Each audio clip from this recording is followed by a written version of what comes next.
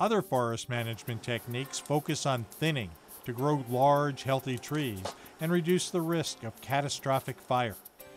These young trees are part of the ladder fuels that move fire from the ground to the crowns of taller trees. In order to grow large trees, we need to thin out the smaller trees. Trees are competing for the same moisture and light, and when they're overcrowded, they will stagnate and not grow well. The second reason is to protect the stand from wildfire. That's one of the greatest risks in northeastern California.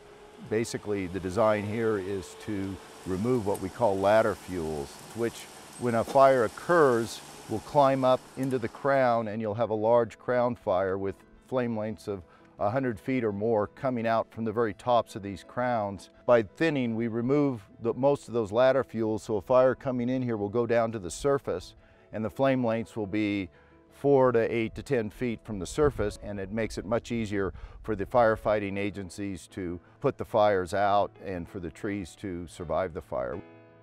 As these trees grow, they will sequester a lot of carbon, both above ground in the boles of the trees, the limbs, but also the roots.